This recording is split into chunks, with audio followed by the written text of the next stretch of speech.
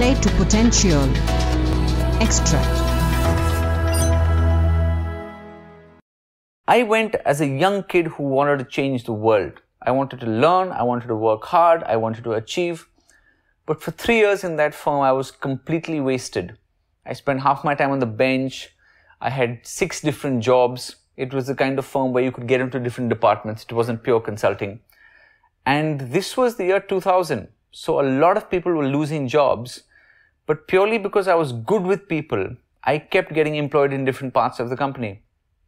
Then eventually I figured out a way to get a sabbatical on 35% pay. In fact, I went to my boss and I said, listen, I want to take a year off. And he said, no, you can't take a year off. So I spoke to an HR partner who was a friend of mine. I figured out a deal where you could get 1 year off on 35% pay.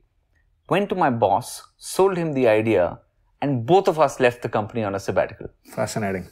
Now that was the year when I tried lots of things. I set up some schools for underprivileged kids. I learned how to fly paragliders. I trekked up to Mount Everest base camp. And that's when I went to the Edinburgh Festival and I saw stand-up comedy for the first time. And I just thought, this is amazing. I mean, here's a guy on stage talking rubbish. He's got a drink in one hand, a microphone in the other hand, and he's just having fun, and that's his job. And I thought to myself, you know what, I'm going to try this. So 3 months later, I got up on stage, did 250 shows in my first 10 months, and didn't look back.